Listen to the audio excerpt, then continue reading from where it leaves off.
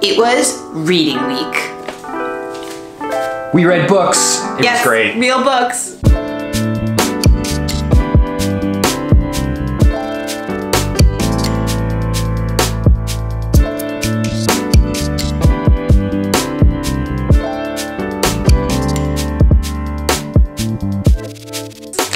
I chose Game Changers by Dave Asprey. One thing Dave recommended was to journal about your failings. This kind of follows on top of our journaling challenge. Check out that video.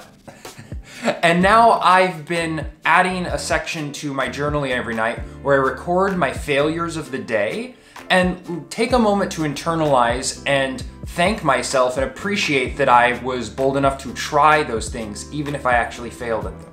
It's a good way of reframing how you think about failure in your life and making it a positive that you're always trying to achieve new things.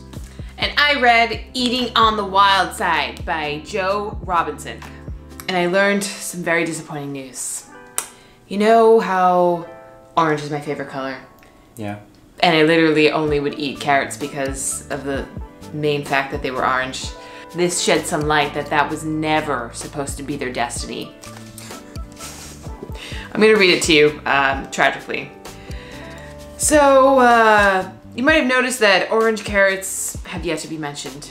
In fact, orange carrots did not exist until 400 years ago when plant breeders in the Netherlands crossed a yellow mutant carrot from Africa with a local red carrot.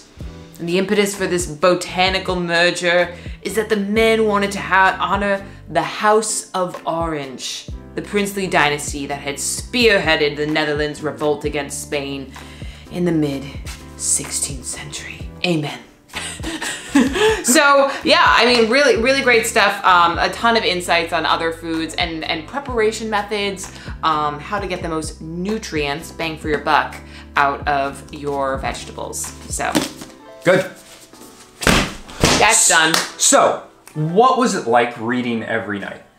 It was just like a dream. I'm kidding. It was actually really hard. Like, I'm exhausted at the end of the day. I found that it was extremely challenging to read when my eyes were just like about to fall asleep. One note I would say is that when you're a kid and you don't have all these distractions of, you know, Netflix and work and making food and all of this stuff, it's so much easier to just get lost in a book. And I really miss that. As an adult, I feel like we always say, I kind of want to read. I wish I read more. Well, you can. You just need to time box yourself, but you've got to pick the right time. And I found that getting up earlier and setting aside half an hour to 45 minutes to read in the morning was actually more beneficial for me. For me, I've always found audiobooks as a much better form of consuming books. Even as a kid, I had actual cassette tapes that I would listen to audiobooks on. So sitting down and actually reading a physical book, it was a little bit of a struggle. I found that to get through information significantly slower. I couldn't do it while I'm walking on the go. However, it did have an incredibly therapeutic effect. I found I was sleeping better after reading. I really enjoyed taking a book, sitting down somewhere, enjoying a drink, and just relaxing and reading. Probably something I would consider more the activity itself rather than a quick means of consuming the information. Clearly from all of these videos, we've been on a bit of a health kick, so the books we've chosen are very much informational, educational books. And in some advice from biohackers that we've listened to, it's really important to kind of find something that's a little bit out of your realm of work. So not reading like a trade paper or like how to succeed in business right before you go to bed is actually really helpful to kind of get away from that. So for us, you know, reading about health is kind of a nice, you know, kind of triggers a different part of the brain. Because reading at the end of the night is really about turning it off, not turning it on. And so if you're just rekindling everything you worked on during the day. Get a Kindle. Wow, I did not intend that. So you want to find something that distracts you, that takes you to another place. I think that was reading week. That was reading week. Oh man. Time to another chapter. Oh boy. Oh dear. Another week. Another challenge. Here we go. Man, that's really become our signature catchphrase, hasn't it? I like throwing things too. Sometimes say it at work. Takes on a whole new meaning. All right. All right. Here we go. Oh man. Just one shuffle. No, at least 2 shuffles.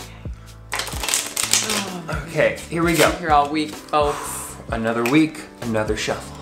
Oh man, pick well. I always go for the middle, so I'm gonna go for the outer edge. Just pick outer banks. Oh God.